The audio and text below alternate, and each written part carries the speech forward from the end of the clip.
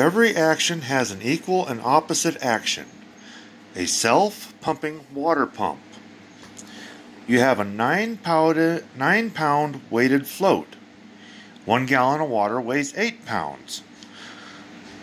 For every action, there is an equal and opposite reaction. Here is an equal action going on, or almost equal, but a counterbalanced system.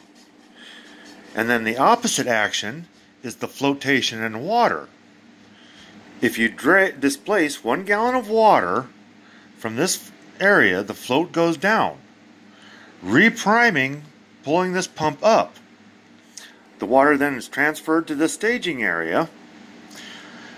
Once this goes down, this valve will shut, opening this valve to refill the container. Opposite actions. The water drains in, the float has to rise, repriming this pump going down.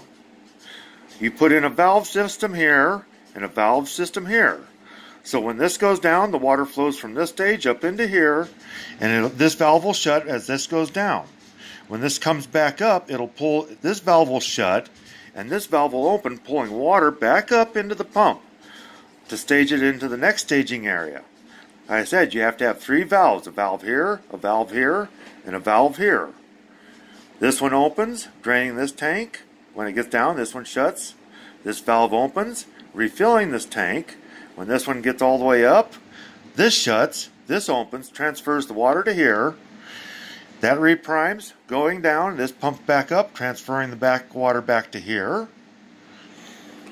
This is perpetual motion, harnessing gravity.